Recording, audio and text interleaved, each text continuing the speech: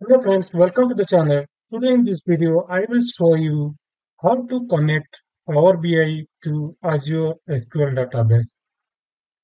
So before starting this demo, what you need is, as a prerequisite, you need to make sure that you have installed the Power BI desktop on your PC. And the next thing is that you should make sure that you have already created an Azure SQL database. I have also written an article on this particular topic. That article link I am going to put it in the video description. From there you will get all these links, like from where you will install this Power BI desktop, and the next thing is how you can create an Azure SQL database. All this information you will get it in from that article. Now coming back here, let's start with a quick demo. For that, let me navigate to my Azure SQL database. So this is basically our Azure portal where I have already created this demo Azure Lessons database. And here you can able to see the server name, Azure Lesson ssql.database.windows.net.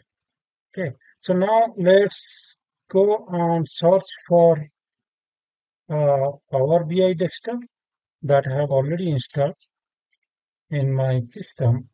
You can able to see here, this is the Power BI desktop. Else you can just search for Power BI desktop, you will get it. And let's try to connect from Power BI desktop to our Azure SQL database. So once you will see this window, just click on this get data link. Here in the get data window, search for Azure SQL. Now select this and click on the connect button. The moment you will click on the connect button, it will ask you the server details, means the server name, and database name also you can specify, but this is optional.